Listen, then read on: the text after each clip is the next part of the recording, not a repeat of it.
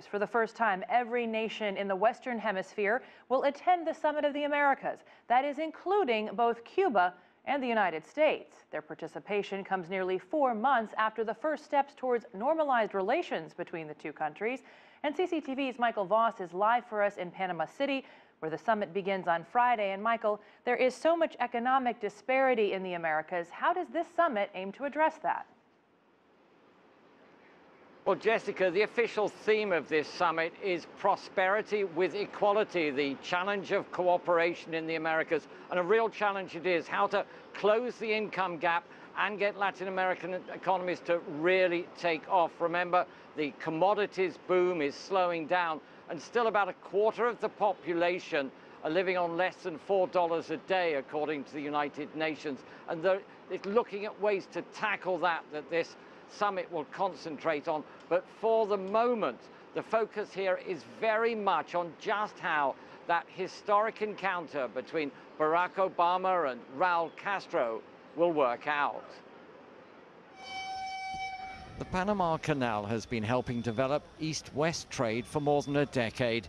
Now, Panama is hoping to act as a bridge between north and south, bringing Cuba and the United States together at the Summit of the Americas. Cuba's presence should also help repair U.S. relations with the rest of the region. It's a great event because for 40 years, Cuba and the U.S. were not present in the same meeting. And this has changed, and this will change the relations between North America and South and Central America, because this issue was an issue that, in a way, poisoned somewhat the relation. Cuba's presence here, though, has also spilled onto the streets, with ugly scenes as Cuban dissidents tried to join a forum on civil society. Some of the official Cuban delegates reacted angrily and forcibly turned the opposition figures away. Venezuelans, too, took to the streets of Panama to protest the Obama administration's decision to designate Venezuela as a threat to U.S. national security. It's provoked widespread condemnation throughout the region. It's not understandable why did the United States, that wanted to have a good summit, would undo with its right hand what it had fixed with the left hand. Approaching Cuba was a way of fixing things so the summit will be fine. Now the Venezuelan issue has thrown a monkey wrench inside the machinery. Much of the attention here is focused on how the historic meeting between Barack Obama and Raul Castro will go. But the 7th Summit of the Americas will also be looking at ways to tackle the region's many social and economic problems.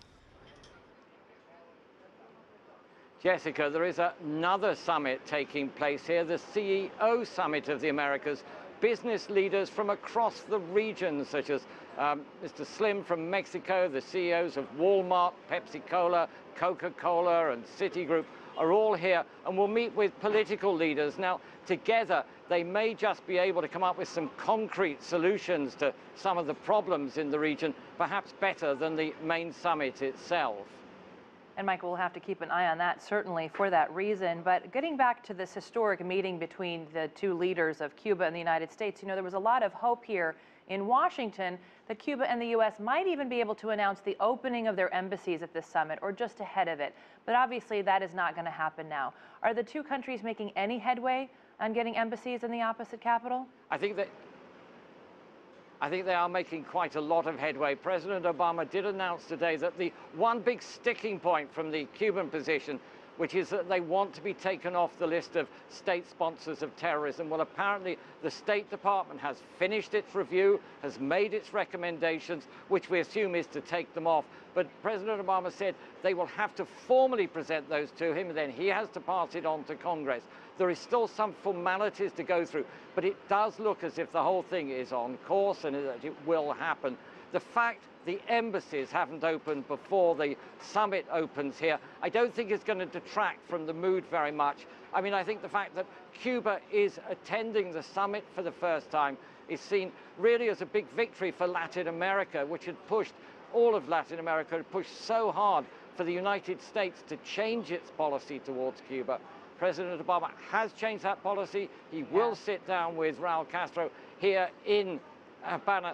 So I think progress is being made. And we'll be watching for when the President of the United States makes that decision. Michael Voss for us live in Panama City, excuse me. Thanks for that report.